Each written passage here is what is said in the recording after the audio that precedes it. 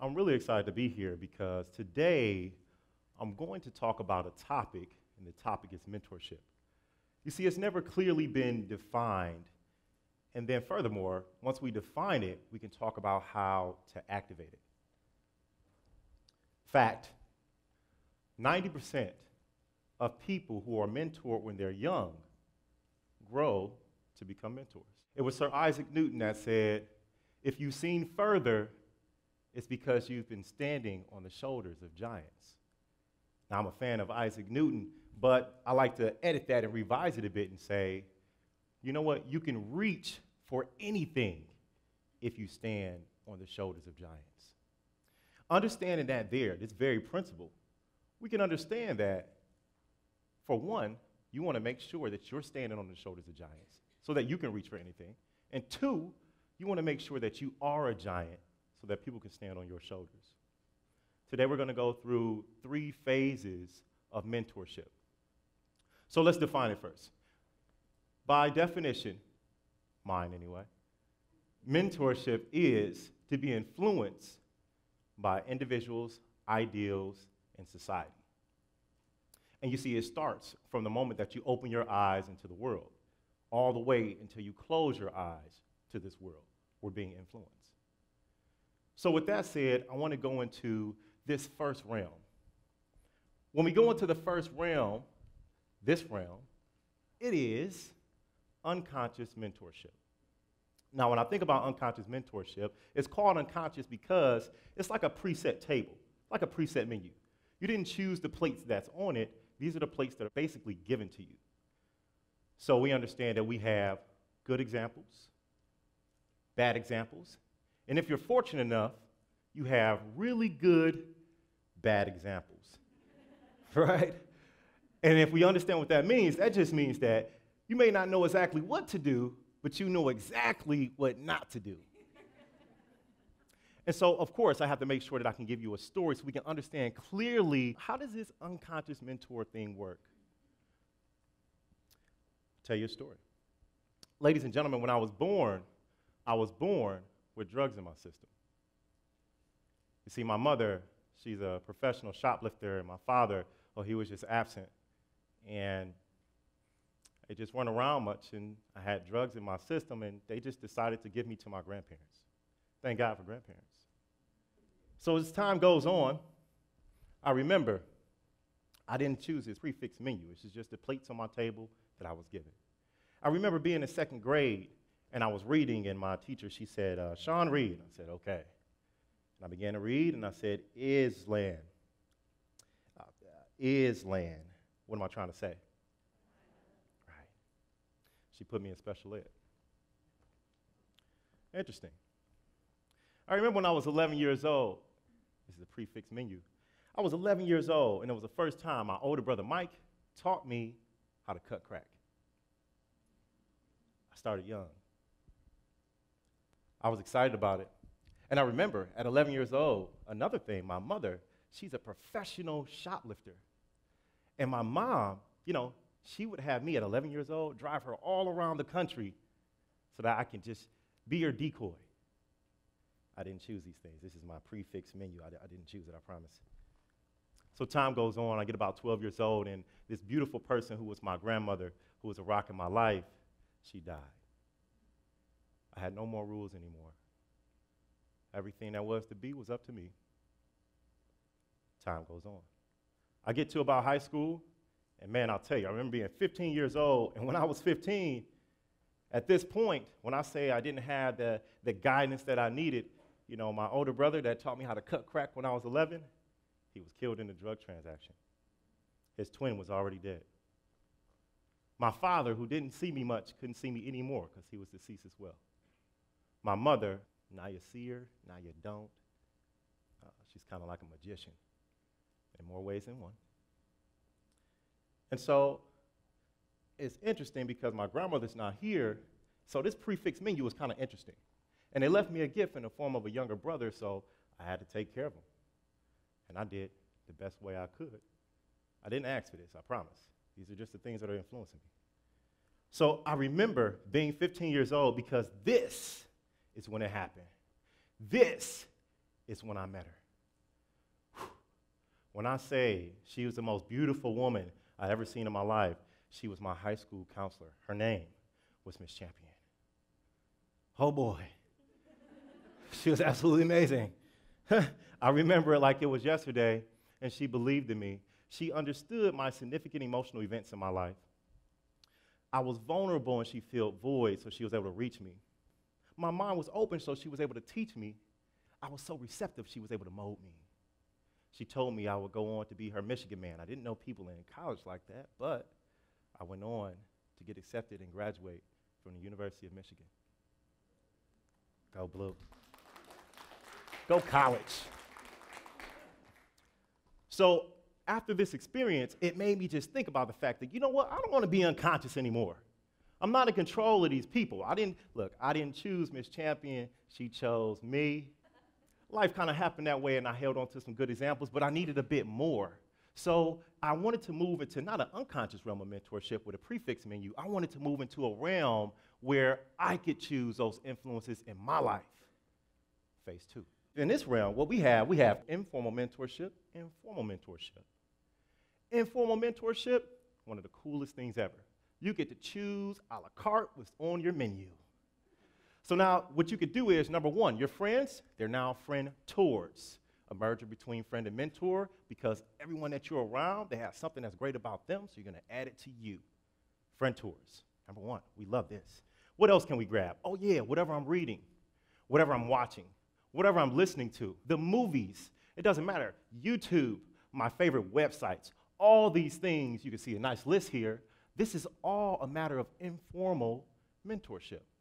But I want it more, because I need not only these things to kind of guide me and remind me of my ideal self, but I need to also make sure that I have people that hold me accountable.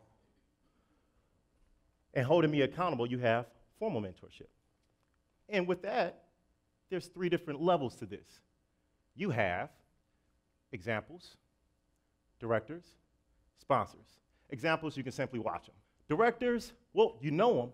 They give you directions, and they believe in your potential. And sponsors, they believe in more than your potential. They believe in you. And they'll make their name synonymous to yours, open up doors for you. I like sponsors. But now let's move on, because, okay, how do I get that? I like to call it playing catch. This is one example. Playing catch is just like this. You see the dog, you see the man. Understand that the dog is the mentee, the man is the mentor that the mentee wants. So what happens? Okay, well, the dog goes over to the mentor, drops the ball. The ball is a question. Drops the ball, hangs around the mentor's legs, kind of looks up a little sheepishly. The mentor picks it up, get away from me, little dog, and throws the ball. That's your answer. Get out of here. The dog, now the mentee, it's your job to go and get it, bring it back. And when you bring it back, that's something that most mentees don't do. Now the mentor is like, look at this. Wow. Matter of fact, you build trust. That example becomes a director. Look, you got potential. Look, try this. Throws it further. That dog goes and get it, brings it back. I believe in you now. As a matter of fact, I believe in you so much, I'm going to introduce you to more people. Hey, look at this. Will somebody look at this dog over here? Look, I need you to just throw it anywhere you want to. Watch, it's just going to get it. This is an awesome realm. So now, what's cool about it, because you have this situation. Now you have a sponsor. So I like to make sure that you can even have an example of this here, because I don't believe I could just tell you something like that without a beautiful application. So I had a mentee. This kid, his name is Roland. Roland, when he was born, his father, he just was never in his life. He was incarcerated. His mom had bouts of cancer. He's from Brooklyn, the same projects as Jay-Z. And I remember he was going to high school, and his brother was shot and killed. His mom didn't like that situation, so she said, you know what, I'm going to take you out of New York. I'm going to take you to Virginia. You'll go to school there. He went to school there in the 9th grade. He failed every single class his first year. She said, you know what, we're going back to New York. This is not good here. We'll go back to New York. She went to New York, went to the South Bronx, put him in a school. In that school, I happened to be a math teacher there with the mentorship program. So I see Roland. Say, I like you, kid. Get in the program. Okay, sir. Got in the program. You know, when I saw him, I said, you know what, there's some interesting things about this kid. And from the jump, I said, you know what, I understand his significant emotional events. I saw his vulnerability, and I wanted to make sure I could fill voids to reach him. His mind was open, so I was able to teach him. He was so receptive, I was able to mold him. He graduated as one of the top 3 males with respect to GPA, and he was going to college and making a brand new standard for his family. I was excited. He went off to college, and I left. I left the math department. I went back home to Michigan. And I'm so excited. We're keeping in touch with one another. And as he's doing this thing, he went to this school. I wasn't really a fan of it. I said, man, you know what? We talked at the end of the semester. I said, hey, listen, I think you can be a Michigan man. This is a wonderful program. You can be in the program for 2 years. Once you get into that program and do it for 2 years, you do well, you get involved in activities, you can go right on over to the University of Michigan. I said you could stay here for the summer, and hey, you know, and then you could just make it happen. He said, okay, big bro, I'll call you back. I said, fine. I hung up the phone.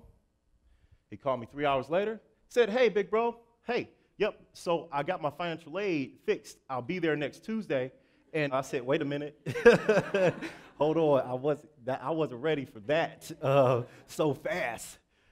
But he was ready. The thing is, you see, I threw the ball, he went and got it. So he came and lived with me for the summer, and I'll tell you what, he did his thing. He had about a 3.7. He applied to Michigan, and you guys know what happened. What happened? He got denied. I threw the ball, he tried to bring it back, and he said, the ball is deflated, it don't work. It's not working for me. Throw it again. Get another ball, something. We said, try again. He said, I'm going to try again. Between his denial and his acceptance with the scholarship, he actually went out and did what he needed to do, and he even came across some 70-year-old man who had stage 4 cancer and decided that he was going to be the man to raise money for him so that his family will have a house to live in, even if when the man passed on. So in 4 days, he raised $102,000 for this man. Applied to the University of Michigan again, like, hey guys, remember me? Got an award from the governor if you missed it on ABC World News. Just making sure. I just want to make sure you saw. Here's a link. But nevertheless, Roland, we talked after his first semester. He got all A's and a C. It was awesome. And he came to me right after he just came back from Rome this summer, and he said, hey, big bro, you know what? I've been talking to my friend in New York. You know, he said, you see, I understand his significant emotional events. He's vulnerable, and I want to fill some voids. His mind is open, so I want to teach him. He's very receptive, so I want to mold him. I'm going to bring my friend from New York City over here so he can do the same program that I just went into and make sure that he could be in the same place as me. You see, mentorship, you go from the unconscious mentorship to conscious mentorship to creating consciousness. The beautiful thing is, I sat there and I saw Roland, and I said, wow, well, you're doing what I'm supposed to do. That's absolutely amazing. So I bring you back to this one. 90% of people who are mentored when they are young grow up, turn around, and become mentors themselves. I see it in Roland, it's in me, and Roland and I both say, thank you, Ms. Champion.